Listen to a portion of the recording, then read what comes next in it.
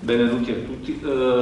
Vorrei prima di tutto ringraziare per un caloroso invito da parte degli organizzatori di questa conferenza, prima di tutto il professore Luca Malavasi, anche la collega Elisa Bricco, per avermi dato infatti questa seconda opportunità di ritornare a Genova. Come abbiamo già sentito, sono stato qui l'anno scorso in una conferenza, cioè in un summer school organizzato proprio dall'Università di Genova, quando erano presenti anche, mi pare, Francesco Casetti, Michele Cometa e alcuni altri scienziati, e mi sono trovato veramente molto bene dunque nel 2012. 2018. Ok.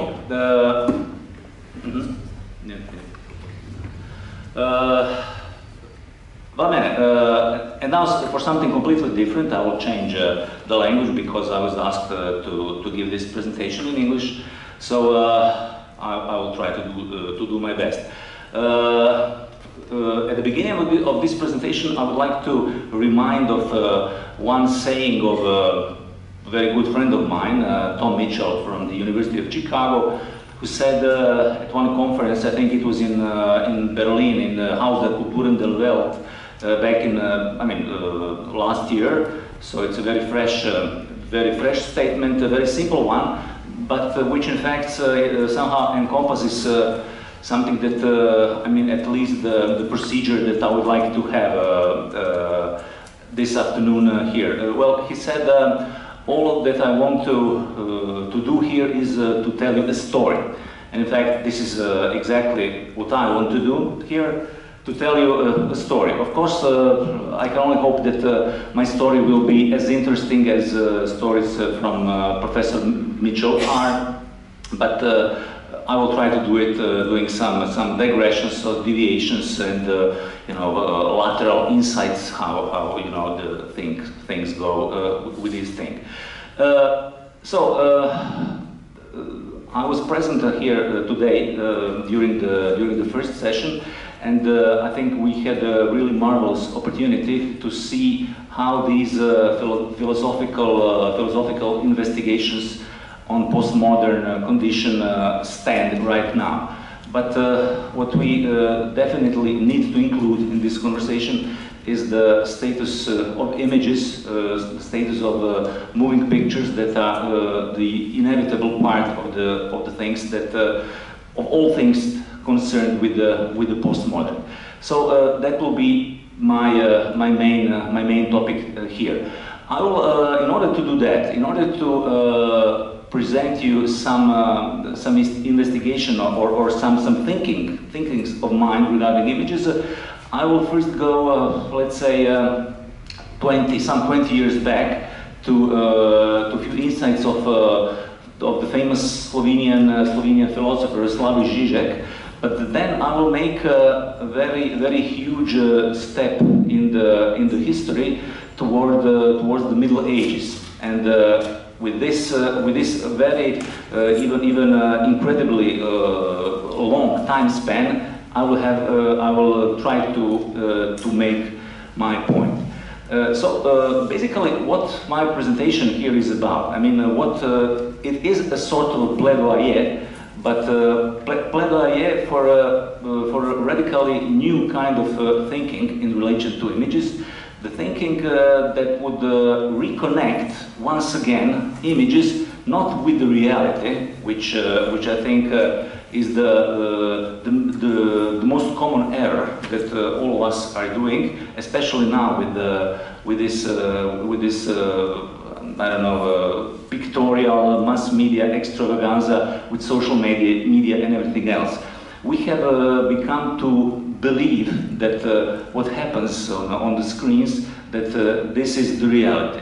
My claim is that image is basically and definitely ontologically not a reality.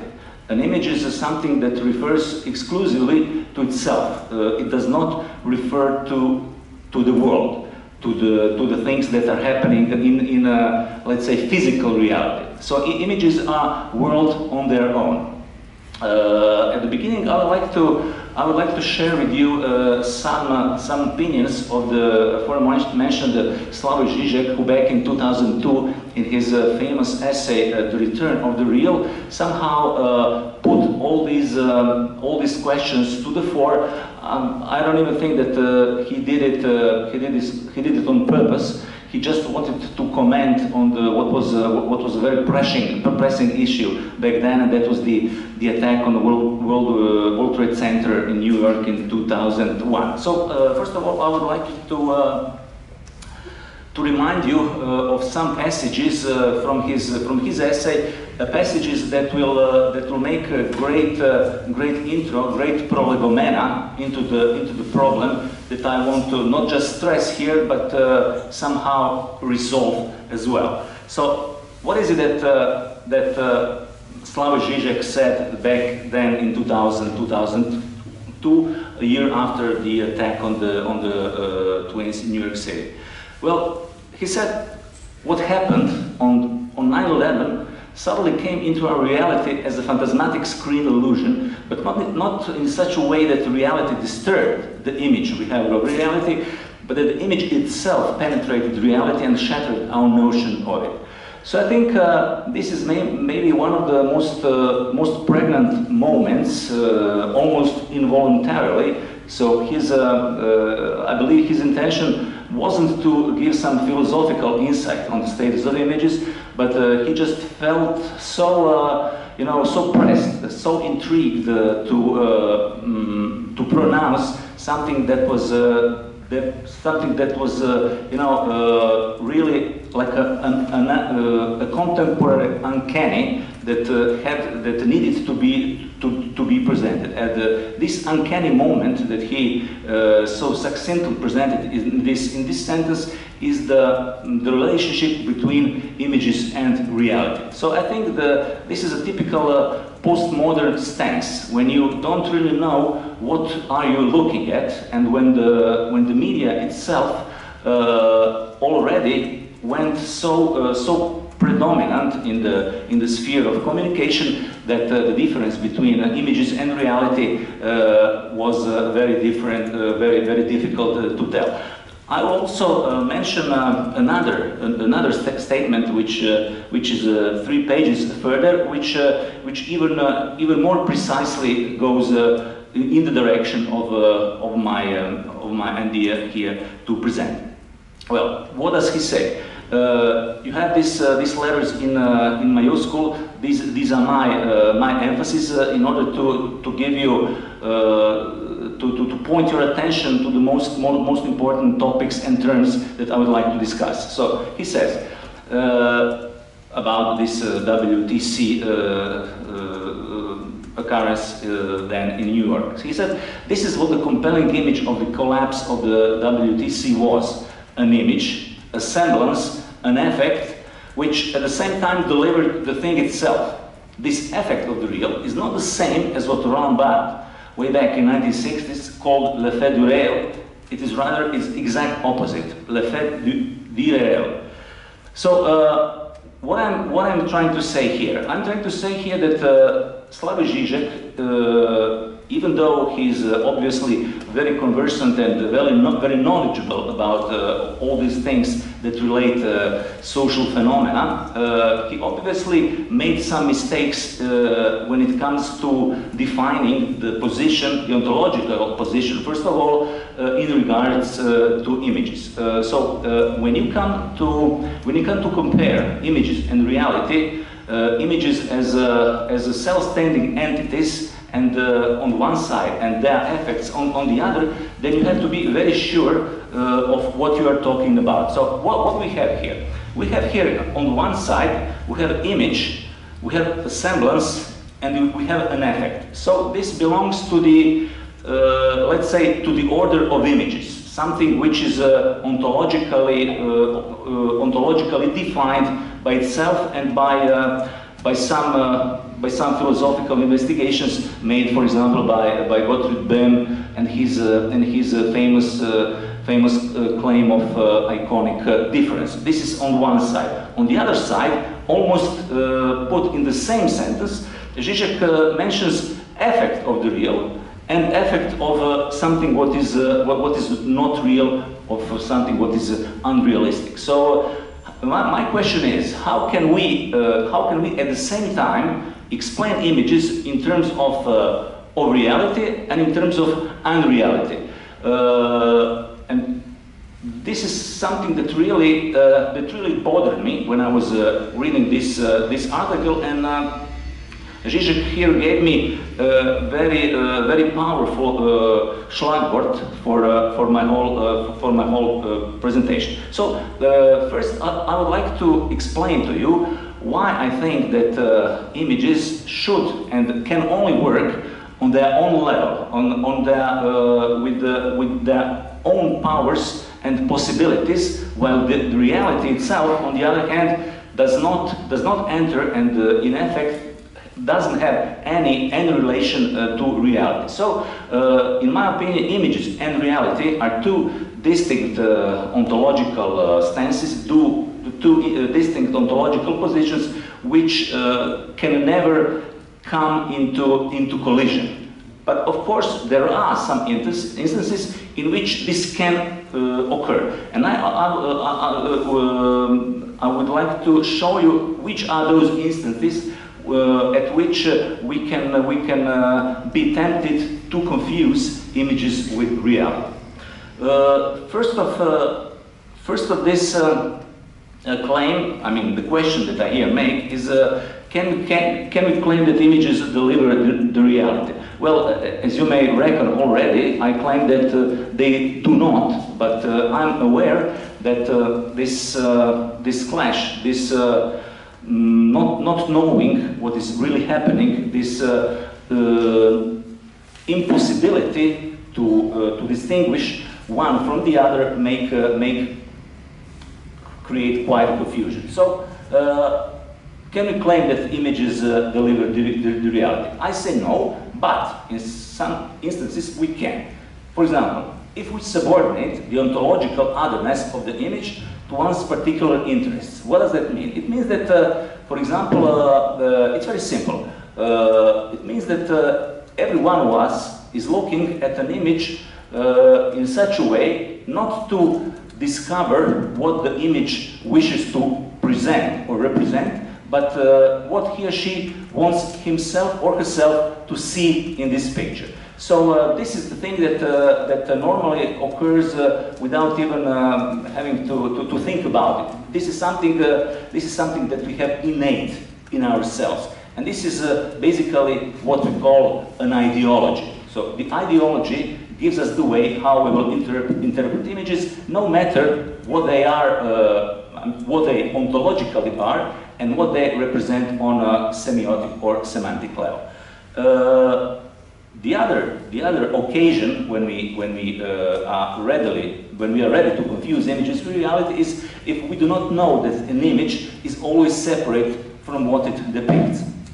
I have already mentioned this iconic difference. I think very understated theory of Gottfried Böhm, but at the same time a very powerful one, because he says that an image, in order to be something that exists in the world, but different from the world, or thrown into the world, we must always be capable of making the difference between image and reality. But of course, with contemporary media, with virtual reality, with all other technical capabilities that make this distinction very difficult to grasp, it is very likely that more often than not, in the near future as well, people can't in fact grasp this difference. So it may seem banal at first, but if you can't say that what you're looking at a certain moment is something that is an image, I mean that is not a real reality, that is not simultaneous, then you really can't have a grasp of any kind of meaning of an image. And the third moment when which this can be said is if we don't account for the fact that some compelling visual phenomenon may not be an image at all, but a real event. And I think that this is something that was the case with the claims of Slavoj Žižek. Because when we saw, he wasn't sure if these things that were happening on 9/11 were a real event, or were they something that was televisualized or represented or broadcasting whatsoever. That's because, I mean, he's absolutely not to blame, because the way how this event was presented, it was really presented as something that is happening right now, and because we haven't, until that point, we haven't really got used to the fact that what is really going on will be televisualized to us instantaneously at the moment. When it happens, we all come to understand these images as something that has already happened. But it didn't already happen, it was happening at the same time when it was televisualized. And it was ontologically, in my opinion, the most grave mistake that one can make in relation to images, because every image as a representation, basically, I will come to that later, cannot happen simultaneously with the reality that is going on right now. An image, in order to be an image or a representation, has taken at least, I don't know, 1/10th, 1/millionth of time difference between the time the image was taken and that it was represented. So an image cannot be something that we see instantaneously on a television screen or whatever. So an image has to have at least the tiniest difference between the actual event and the time when we see an image as represented. If we see something in diretta, come si dice in Italiano, then it is not an image. Then in that case it is only a visual phenomenon, but not a representation, not an image. This is also, I wanted to stress this because my notion of representation is maybe somewhat different from other theorists, in a sense that I consider representation to be not necessarily a depiction, not necessarily something that describes what is presented, I don't know, painted. Representation for me is a way of thinking, is a way of making new reality, of course, to a bigger or a lesser extent, based on a real reality, but still representation is something that we always invent.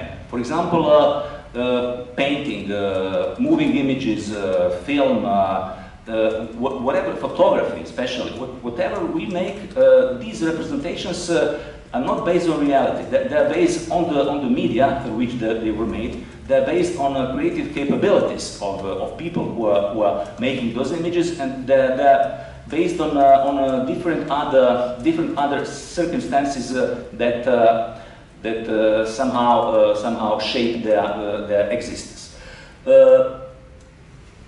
Okay, but what is my? I would like also, because this is a session on images, so it would be okay if I show you some image. So my basic. When I said at the beginning of this presentation that my idea for this lecture was to be some kind of a plaidoyer, I would like to explain very shortly what this plaidoyer is about, or what is it about. This plaidoyer is in fact a kind of a wish that we pay attention more to images, not as a visual phenomena, but as something that differs and is ontologically different from reality. So I would like to point to some movies that really put to the fore this idea. more often than not, we try to find, this is inevitable, everybody does that, we try to find in a movie some level of reality, but the real moviegoers, not to say nothing about specialists in movies, know very well that movies don't have anything with reality at all, that they are entities on their own. But in the times of internet and all other overwhelming visual phenomena, we just forgot this thing. So, in my opinion, the way how can we return to understand images as what they are, and this is a creation of new reality, not reproduction or not representation. Like a real, super realistic representation of reality. So if we understand images as a kind of a creation of a new world, then we will have go back to this basic concept of image that I will talk about in a few minutes. And this basic concept of an image, maybe you wouldn't believe, but it goes back to the Middle Ages. It goes back 1,500 years in history, and it is a very powerful platform to analyze also contemporary images. So I'd like to show you a film by an excerpt from a film by Terence Malick, his movie from 2015, Night of Cups. I'm not saying that this is the only movie that will that can prove some of my thesis or some of my ideas, but it definitely does so in a very powerful manner. So what I would like you to point your attention when you will be looking this instance is the way how he conceives of moving, of position of different characters.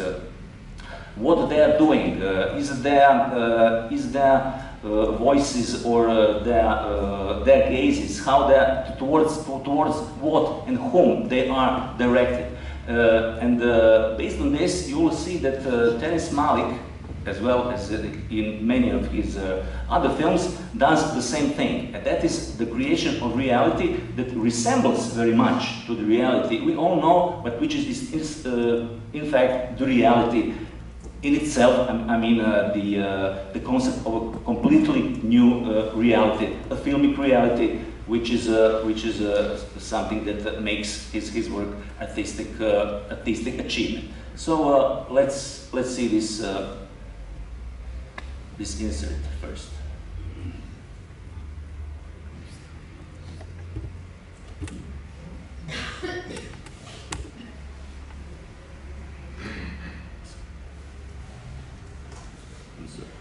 We have only sound from this my computer, which is.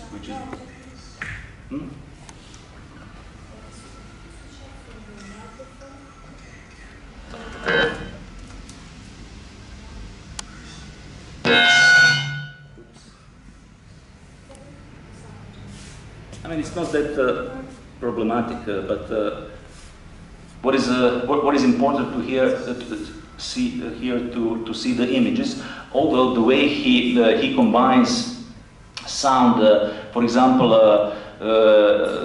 throughout the whole film, you have the experience, you have the impression that this sound comes from a single author who is isolated in a kind of a capsule or a soundproof room, because you don't hear anything from the environment. And then suddenly you see that this actor is in some very concrete environment, but this environment in fact doesn't affect what in a sonic sense was going on in the film. So let's see a little bit more.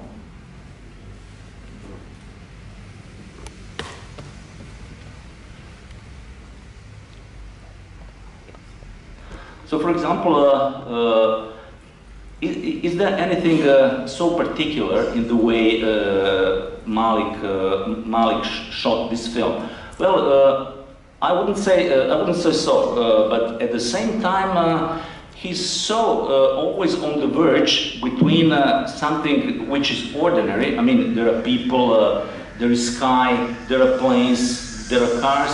But on the other hand, the relationship between people, the way how they are shot, the way their gazes are against, the way how they talk, how they move their heads, the way how camera goes with them, behind them, or in front of them, is something that we cannot get to know in an ordinary life. So this is a combination of ordinary and extraordinary. This is, in my opinion, something like metafilmic metafilmic theory of picture.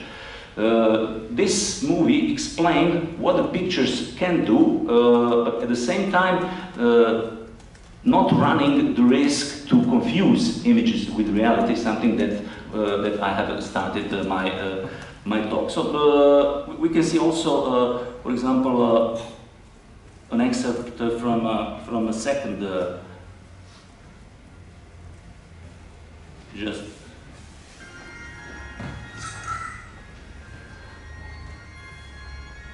So the film is basically the story about Rick, who is acted by Christian Bale. He's a screenwriter from Los Angeles. He's stuck with his job.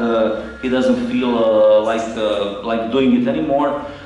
But at the same time, he doesn't have any ersatz reality or ersatz life to live, so to speak. So he involves in relationship with different women, and this film is shot as a kind of six consecutive stories with his relationship, first with his brother and his father, and then with these 6 women that he comes across during a very short period of time. But what we'll see at the end is that the cinematic procedure is quite similar to all of those 6 parts. I mean, even though all these women are different and his relationship to these women are different, the way how image conveys their relationship is something that really matters for this film. Not so much the narrative, not so much what really happened between them.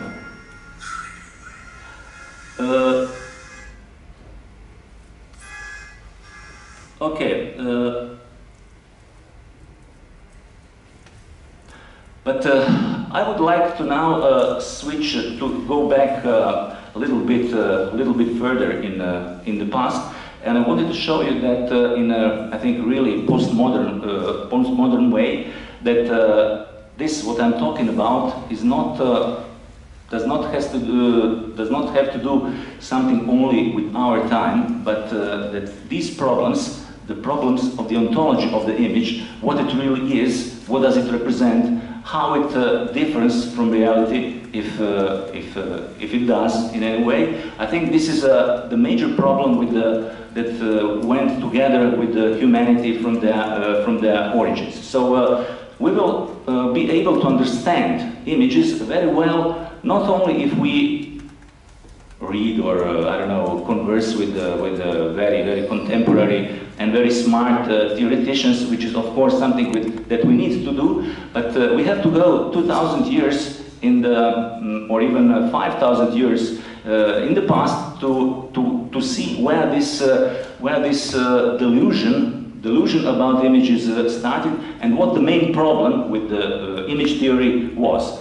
So I will start in fact with the concept of imago Dei. I will go briefly through these concepts in order to make my point more clear at the end. So the concept of imago Dei wants to, as we all know, refers to the fact that people, the man, is created in the image of God.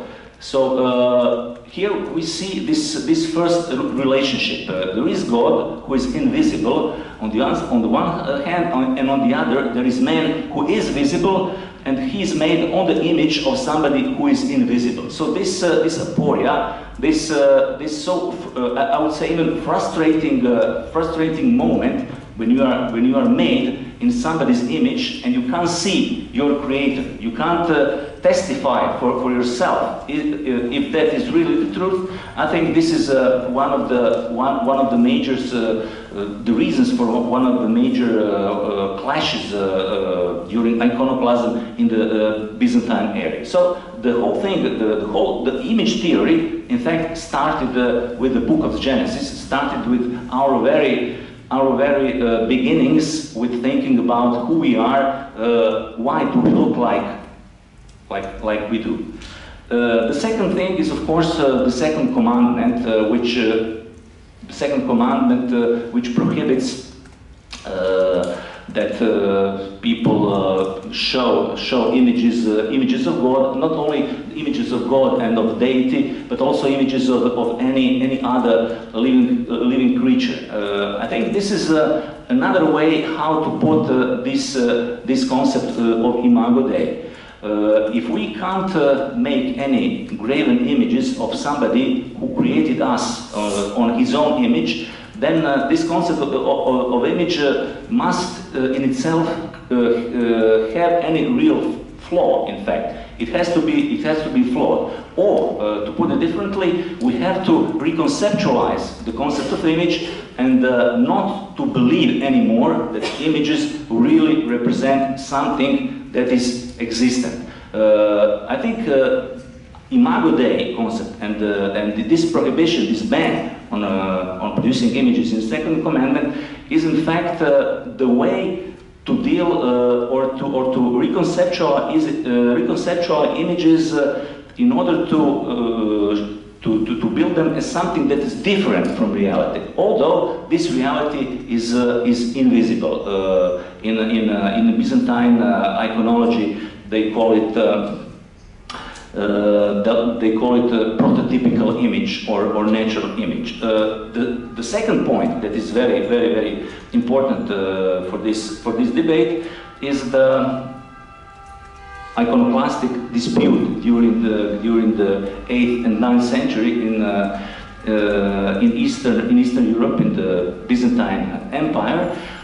Especially the findings or the final insights of the Second Council of Nicaea, which I wouldn't say unanimously, but eventually agreed upon the concept, which says that worshipping images is worshipping what the image represents and not who it represents. So during the 8th century, this problem with what do we really look at when we look at the image is, I would say not resolved in all its aspects, but the path from that moment on was open to reconceptualize images in a completely different way and to conceptualize them in a way that we understand images today. I would like to remind you to the very succinct insight of David Friedrich from his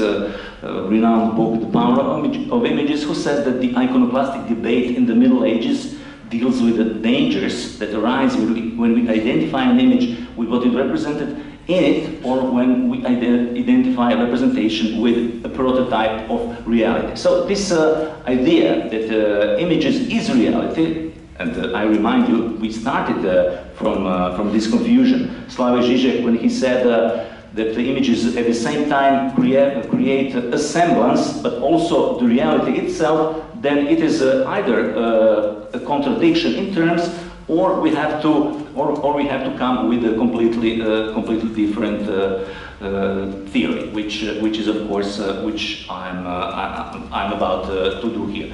I would like just to remind you about a few things that the patriarchs during the Middle Ages, John of Damascus and Nicephorus from Nicaea, what were their main insights of images, just to show you how these theories that we are so deeply involved today, in fact, had their origins way back. And something that Emmanuel Aloa, my colleague from Switzerland, has called visual studies avant la lettre, meaning that even in times way back, people were thinking and theorizing about images exactly in the way we are doing now.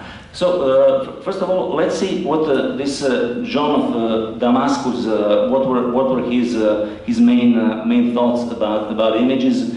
He said that an icon is also an image, because, as you know, during this iconoclastic dispute, the most heated debate was among those who believed that there is a difference between an icon, something that symbolizes or even incarnates a deity on the one hand, and an image which only represents or relates in some way, in different ways, in fact, to this deity. So the iconoclastic dispute was between those who think that icons do have some kind of incarnation of what they depict, while Western Christianity came to understand images as basically a relational thing. So John of Damascus said that the image bears the trace of God's presence not only as an icon, as a symbol, as I said, but also as a direct connection. But look now, this direct connection is not this connection like incarnation in icon, but a different kind of connection. He says, however, the invisible prototype, the Christ, or his natural image, and the visible type, his image, are not the same. The difference is always visible. So this is a very commonsensical attitude, because how can something what you represent as visible be at the same time the same as something which is not visible? So in this way he showed that the image can in no way interfere with the deity, with this almighty power of God, that it doesn't, that the image in any way does not interfere with this ban on images proposed by the second commandment. The other thinker of that time was Nicephorus, from this whose main stance, whose main argument was the difference between icon and an image, in fact, exists, but that this difference is not ontologically crucial, and that it is only a matter of degree. So it's not ontologically crucial, but there are some points, there are some levels, there are differences in how we perceive images. And this is, in fact, very contemporary thinking, because, for example, there are different younger among us can't remember cinemas where you could really tell that what was going on screen wasn't on reality. The reality. But today, for example, when you come to an IMAX cinema hall, you probably get full immersion into not just into image, but also into all sensory aspects of a life.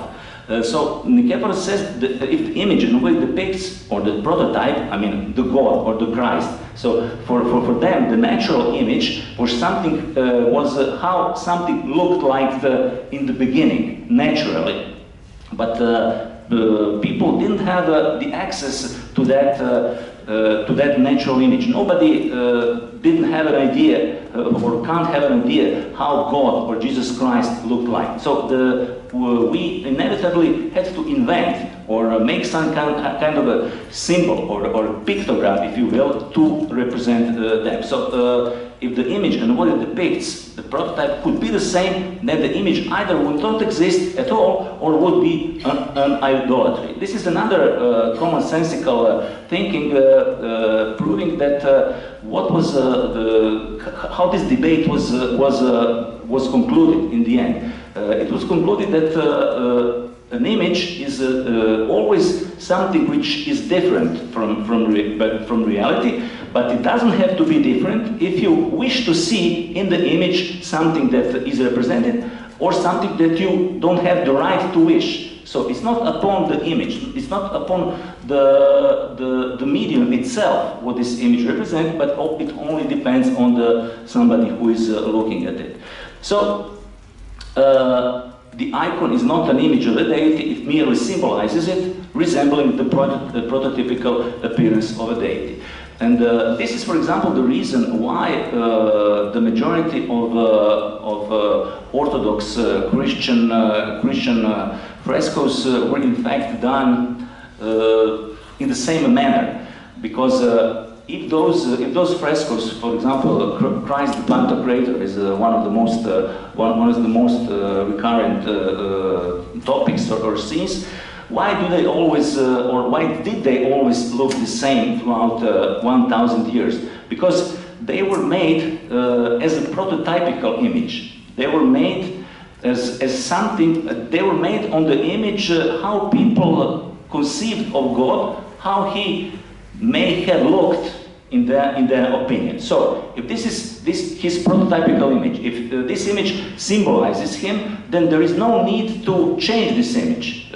Why should we change this, an image, a likeness of somebody that was his prototypical image? If he looked like that, as we thought initially that he did, then there is absolutely no reason why would this image change. And that was the reason why all these frescoes are in fact done in the same way, and why their iconographical catalog, so to speak, wasn't so vast or so rich as in the Western Christianity. In the Western Christianity, it was completely different, because, as I said, images compared to icons were not symbols. They were not resemblances. They were relations. They were representations. And as I said at the beginning, my idea of representation is in fact very close to this general concept of Christian representation, meaning that what we see in a picture is not what it depicts, but it is something that we, by seeing this image, only refer or to Christ, or to deity, or to some saint, or whoever is on the picture depicted. Let me now just make a few conclusions at this point. The icon is a symbol of the prototype, regardless of the resemblance it achieves. So the icon is a symbol, and symbol don't change. If you change, for example, the symbol for a toilet, people would not know where the toilet is, or would create some other kind of problem. So you don't change a symbol, as Orthodox Christianity didn't change this symbol. Second, the image establishes, so the image in confrontation to the icon establishes a relationship of similarity between prototype and representation. So if this is a notion of a relationship, of course that this relationship changes. It changes over time. It changes regarding I don't know, other technology, for example. If new pictorial technology, if, for example, photography or film allow us to make other types of representation, that we will inevitably change also the form of this picture. And third, and which is also very important, both the icon and the image are ontologically different from the prototype. So they're ontologically different from what they presumably presented or were about to present. So this we should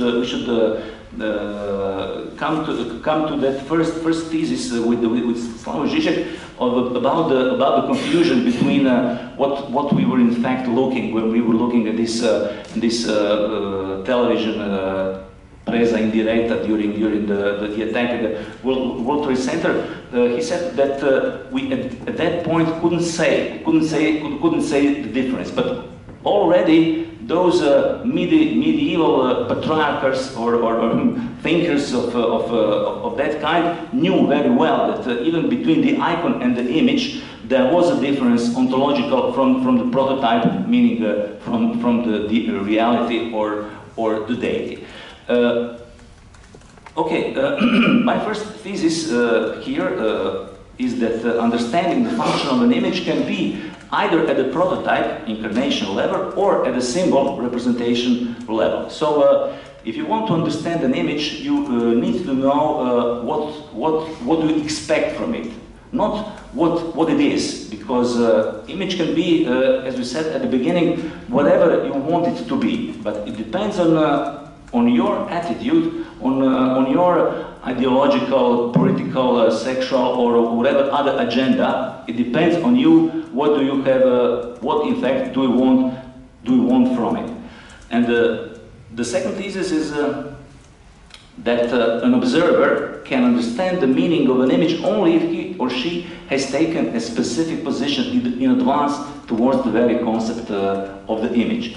That means that, for example, if you look at a movie, if you look at the photography, you always have to know in advance what are you looking at. You cannot understand what an image is if it doesn't reveal to you, no matter in which way it does so, but it has to reveal to you up front what kind of ontological entity is it.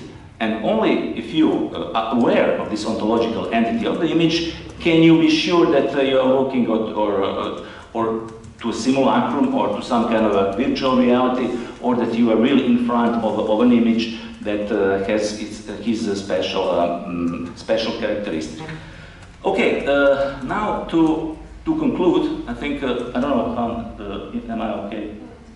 Yeah, okay. So to conclude, I would like to show you, I would like to come again to where I started, to Terence Malick's film Night of Cups, and I would like to show you in which way can we practically or put into practice this type of theory, but which is not I don't know, which is not a special theory of mine, but which is in fact a story of how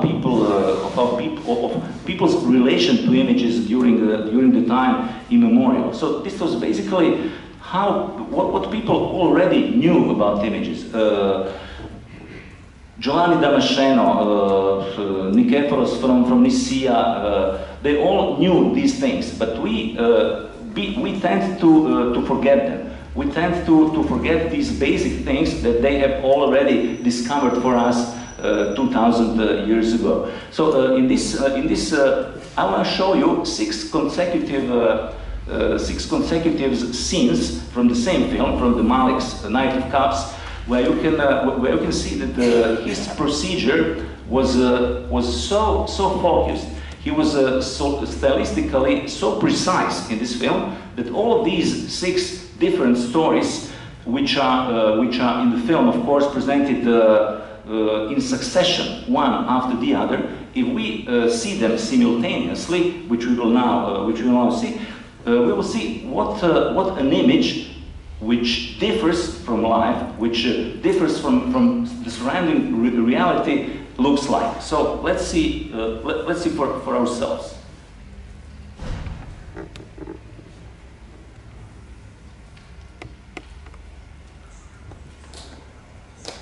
So these six stories, I must admit, I found this footage on YouTube, but I couldn't trace the copyright owner. So this guy or girl, took these six consecutive stories and presented them as a simultaneous time, happening in time, in the same time.